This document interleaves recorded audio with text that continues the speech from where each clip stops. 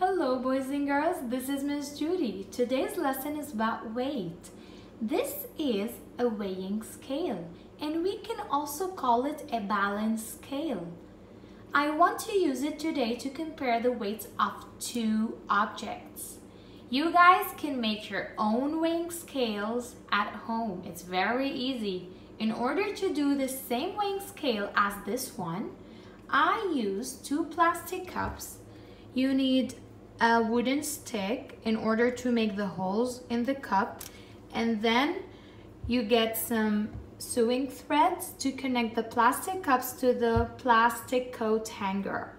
The plastic coat hanger is the most important part because you need it in this activity, and the pair of scissors, you need to use it for the sewing threads to cut them. Now let me tell you about the fun part about this activity.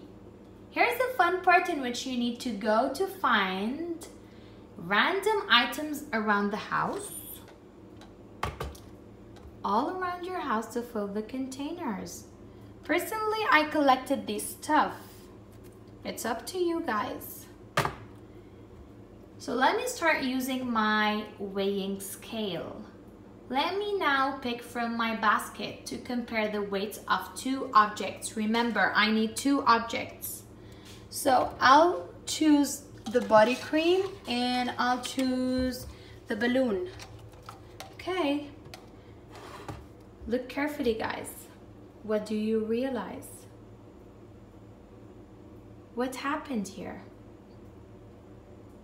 So when I compare the weight of two objects, one object is heavier or lighter than the other, or both can weigh the same. So look, the cup with the body cream went down, the cup with the balloon went up. The cup with the heavier object always goes down, and the cup with the lighter object goes up. So which object is heavier? Your answers, please. Okay, so the container with the body cream is heavier than the container with the balloon.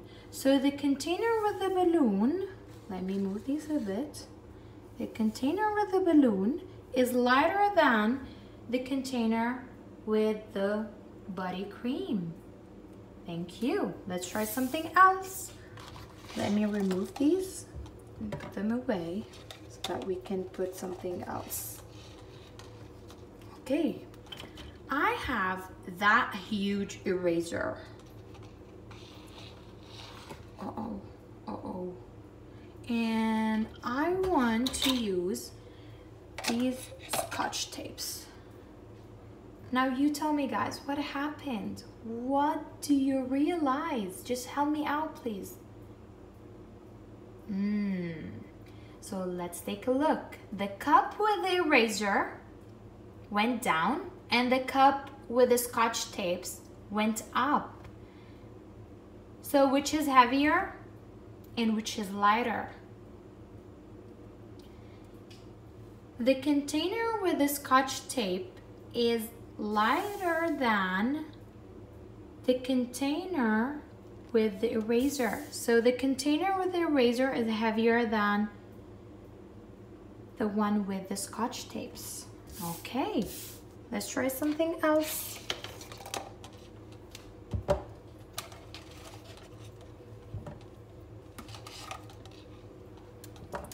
Now, I have two pens, one black and one red. I'll put the black one here and the red one here.